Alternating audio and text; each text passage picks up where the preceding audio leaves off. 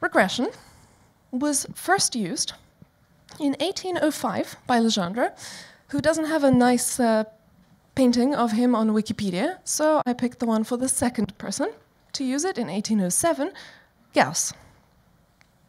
So that's more than 200 years ago. This has been around for a really long time, and it's still a really popular standard approach to machine learning today. So let's have a look. For our example, we will be making smoothies.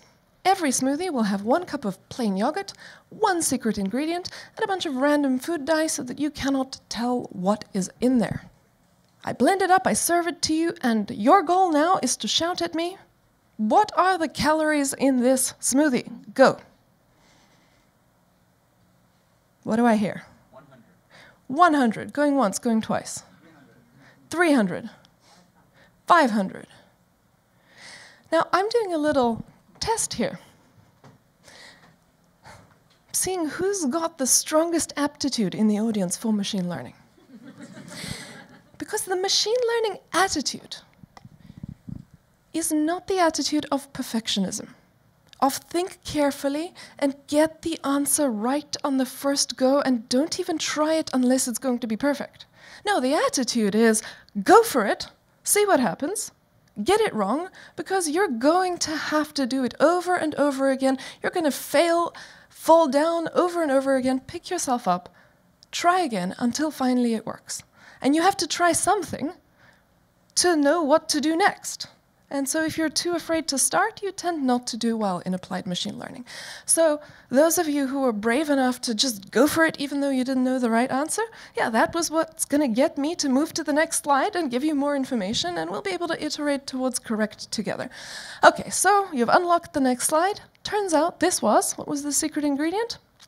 58 delicious grams of sardines with 265 calories in there. Lovely. I see you don't want to drink it. Fine, I make you a different one. Guess the calories now. 80, 400. 180. All right, I'm hearing some more responses and rumblings. Now let me tell you what was in here. 50 grams of not delicious waffles that I've shown you in the picture. No, the raw stuff, waffle mix. And this is actually an homage to a standard hazing experience that happens on the 5th floor of the Google office here in New York, which is most new Googlers, myself included. I've done this. Have you done this, Sam? You walk up and you see this delicious smoothie and you try it and it is not a smoothie. So standard newbie hazing experience here. Okay, so you don't want to drink this one? Fine, I make you a third one, but before I make you guess, I'm going to give you a little more information. This is the 16th smoothie that I've made, and here are the 15 previous calorie amounts. Your first reaction to this should be not trying to read it, but instead stamping your foot and saying, I'm a human. I don't add numbers up. That's what machines are for. Indeed, correct. So the machine's going to help us out and summarize them. And we find out that the average is 237 and the middle thing is 240. Have a guess now as to the calories of this one. 237 I'm hearing, 238, 240. Notice how your range has narrowed a whole lot as I give you more information. That's going to be key to our discussion. Okay, I'll go for 237.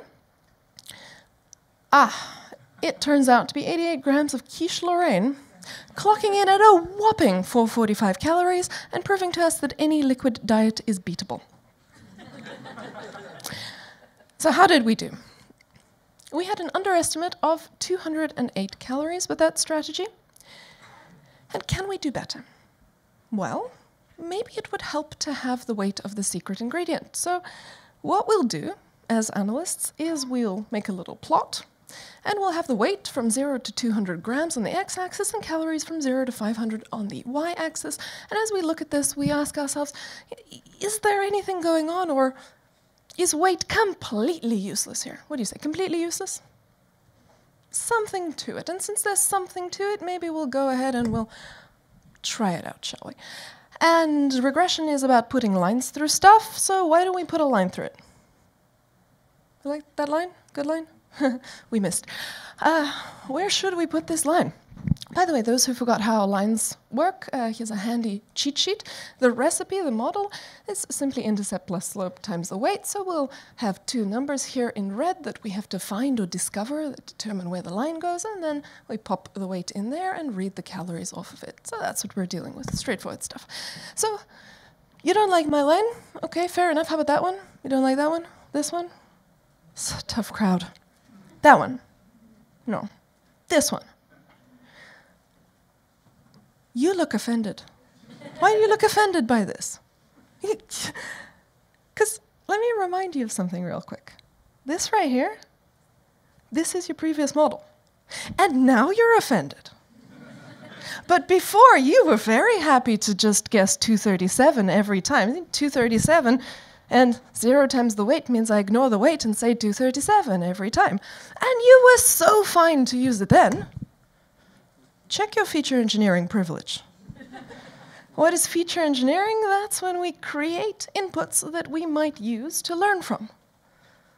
Stuff that might inform our solution. And when we have a feature that we might use, suddenly we can do better. So that's kind of going to be the point here. As we get information that's going to be relevant to solving this thing, we expect to do better and better, and it's going to be up to us to think about what information might be worth putting into the system in the first place. Okay, so let's do better. If we can do better, we're going to find a line that's as close to the points as possible, because you seemed offended when I wasn't doing that. Fine. So we better define a notion of an error. What's an error? It's just the point minus the line, the truth minus what we were saying we should predict. And because we all have type A personalities here, we hate errors. So we are going to minimize a function of these errors. And that is going to be the score for how this thing performs. And a good score is to have fewer errors, and we will use the RMSE here. And this thing is very creatively named. It's actually the recipe for calculating it backwards. Get the error, square the error, take the mean or average, and take the square root of that. Root mean squared error, or RMSE. Okay. Or you could just think of the RMSE as the calories we're off by on average. Not technically correct, but good enough for government work. We're off by about 85 calories on average, and that'll do. That's fine for a morning. Okay, so now we're off by 85, and we want to be off by fewer. So let's see if we can just jiggle those two red parameters there in the recipe to make things better. What do you want to do? Maybe you want to increase the slope a bit. Okay, that's getting better. Good. How about we increase the slope a little more? Not so much better. Maybe now we want to move the intercept down, so let's do that. And what we could do is we could continue tinkering with these two numbers in red, with slow, boring tinkering, or we could get on with it. So what are our options? Just play by hand with those two numbers, which is what we were doing, or we could use calculus, but who even does calculus anymore, so old school. Or we could just use an optimization algorithm to get us the answer immediately. So what does an optimization algorithm do? It says, for this setting, you are trying, what's your goal? You are trying to get this function right here to be as low as possible. Let me figure out for you what settings on those two parameters that I'm allowed to play with give me the best possible performance here. And then it outputs you that answer. And that's going to be in the heart of every machine learning algorithm. So we're going to need to know what the scoring is, what the goal is, and then it's going to figure out where to set the free parameters in the recipe based on that. Okay, great. And we have come a long way. I'm impressed with us. Nice. Let's look at Quiche Lorraine, though. It's taunting us. We did not predict Quiche Lorraine well. How did we do? Better. Our underestimate has gone down. Okay. Can we do even better? Can we? Well, there ain't no such thing as a free lunch, she says at Google. To do better, we actually need something else. So what is it going to take? We need Any guesses? More information, exactly. That was actually very nicely put, because that says two things at once.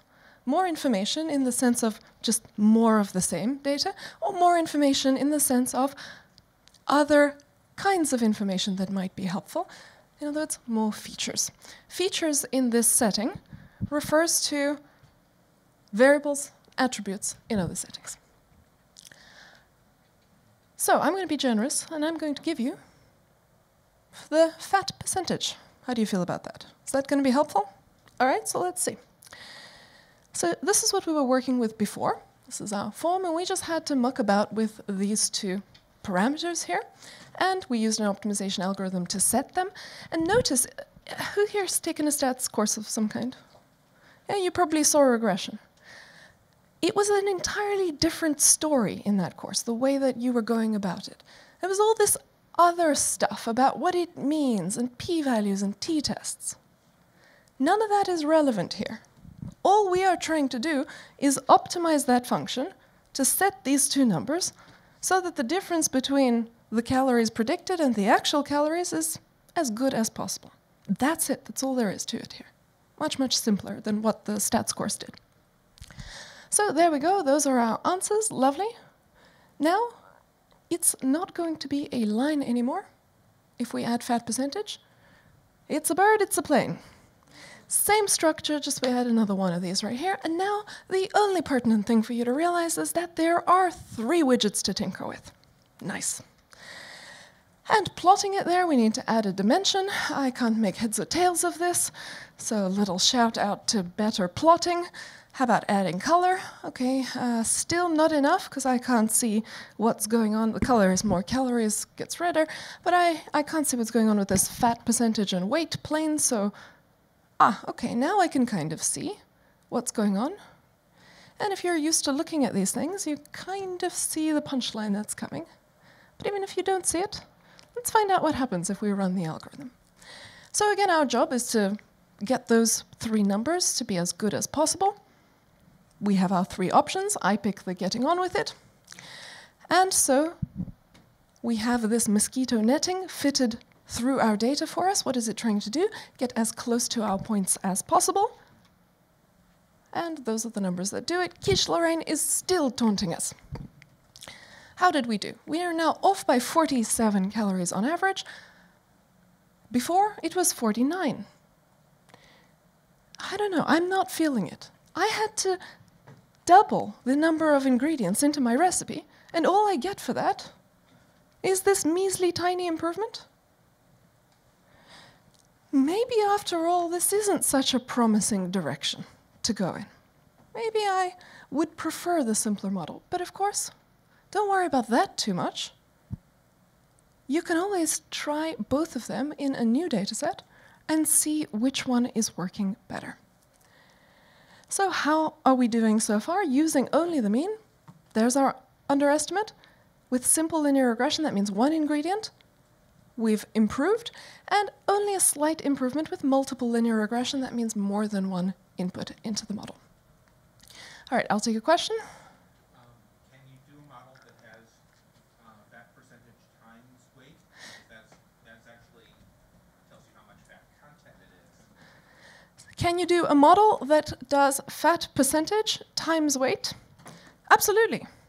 And there's a good reason to think about doing that, like the bit about the water amount of the secret ingredient. We didn't even cover that, right? If I just dilute the secret ingredient, I can mess about with the fat percentage. So, but the reasoning, that's a good one, it's a good one.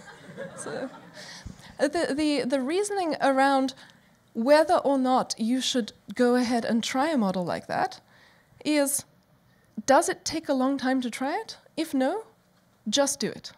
Even if you don't have as solid of a logical argument, try it anyway. You can always try something like that, and yes, it's very, very easy to adjust the method to input something like that. You just make the feature by multiplying them first, and in it goes, job done. So certainly could try that. Okay, can we do even better? Even better than that? Sure. How about if I'm really generous? This is non-alcoholic, and I'm going to give you the fat in grams, the carbohydrate in grams, and the protein in grams of our secret ingredient. Does anyone want to spoil the punchline for us? Who knows about nutrition? Let's have it.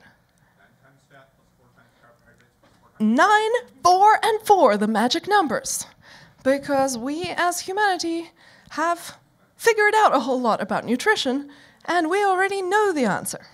Well, doesn't matter if we know the answer, why don't we see if we can recover that same answer from this data set with machine learning? But yeah, let's hope that our final answer is going to look something like that answer. So here we go. This thing is now not a plane anymore. It's now a hyperplane, so let's go ahead and plot it. Let's not. There's no real reason to be plotting it here because at the end of the day, the way that we check how well we're doing, how we get that score that we're optimizing, it happens the same way no matter what is in here. All we need to know about is that we take what's predicted, we compare it with the truth, and we see how we did. And inside this thing, however beastly it is, there are some numbers that we are allowed to tinker with, and we'll use an optimization algorithm to do the tinkering for us, and hopefully some researcher somewhere has written that optimization code so we don't have to. So that's a much better thing to spend your time on if you're in a research division or a research in industry or a research division in academia. Good, and they have, and so we don't have to worry about it. All we need to know is 4 things to tinker with. We'll still assess the results the same way, doesn't matter what's there. So let's get on with it and use that optimization algorithm, which we don't need to know how it works. And there you go. How did we do? 9, 4, 4, something like that. Looks pretty good to me. FDA, by the way, confirms what you say. This is a quote from their website. Carbohydrate provides 4 calories per gram, protein 4, and fat 9. So very good general knowledge. What on earth is this 143 thing? Well, we ask ourselves, if there is no fat, no carbs, and no protein, if our secret ingredient was water, what's left? Well, there was yogurt in there every time. Now, it turns out our yogurt base had 145 calories. We're predicting 143. There's a little bit of a mismatch, so maybe there was some error in our data. But you know what? Our score is getting pretty good. Not perfect, but pretty good. We're off by 4 calories on average when it used to be 47. And this is, again, a shout out to feature engineering. The fact that you had the knowledge about this domain and realized that having the weights in grams of all of these things was going to be useful, that is the reason that you get a model that's this good in the end. It pays off. You can convert your domain knowledge into good solutions. And how did we do in the end? Our underestimate for Quiche Lorraine is only 4 calories. I say good enough, let's drink it.